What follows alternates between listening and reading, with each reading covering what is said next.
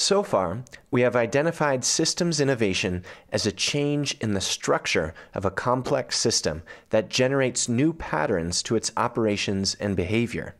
Such changes are not achieved by changing any of the parts, but require a reorganization of the connections and flows of information within the system. As Rachel Wharton of London Funders writes, systems change is about addressing the root causes of social problems, which are often intractable and embedded in networks of cause and effect. It is an intentional process designed to fundamentally alter the components and structures that cause the system to behave in a certain way. In this video, we are going to look at two good examples of systems-level innovations: 3D printing and distributed ledgers. The first good example of systems innovation is 3D printing, or more generally, distributed manufacturing. Why would this qualify as systems innovation? It qualifies because it is a reorganizing of the whole manufacturing system that is different to the way it was done in the past, and one that will lead to the system exhibiting new dynamics and behaviors. As we will illustrate, it reorganizes the system in such a way as to address fundamental issues so that the new model will not go on creating the same problems as before. Historically, we have done manufacturing through the traditional centralized approach, the factory being the icon of this model. It is based around a model of mass production so as to reduce unit cost and push out standardized products to end users. An innovation within that paradigm would be to maybe improve a machine on the production line and thus make it more efficient while leaving the basic pattern to how we produce and distribute manufactured goods unchanged.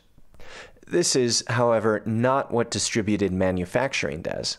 Firstly, 3D printing engenders a restructuring in that core design pattern of centralization, which is critical to how the whole system is organized. Instead of bringing everything into the center, concentrating production capabilities in a few large facilities, and focusing on improving the efficiency of those units, distributed manufacturing flips this around and pushes that production capability out to the end users.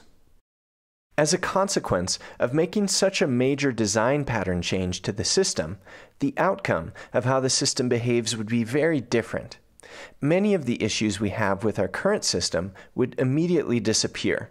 For example, if implemented at scale, distributed manufacturing would totally rewire the global logistics and supply chain network.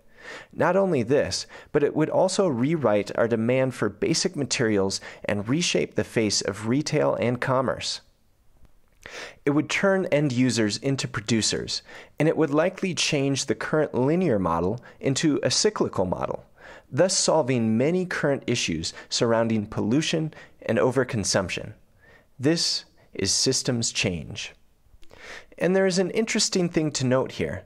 Whereas you might think the 3D printing revolution is all about the technology, it is not. 3D printers have been around for many decades before anyone really became interested in them. The difference was that before they were seen as just tools for making prototypes that would then be mass-produced.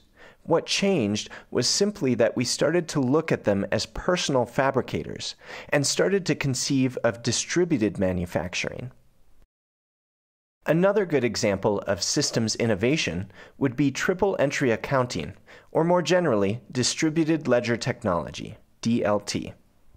DLT makes it possible for a network of computers to maintain a shared, secure, and trusted ledger of valuable assets and exchanges without anyone controlling the network or anyone being able to alter the ledger without the consent of other nodes in the network.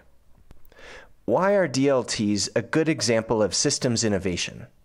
Primarily because they represent a change on probably the most fundamental level of economic organization. That is to say, how we record the ownership and exchange of valued assets of all kind.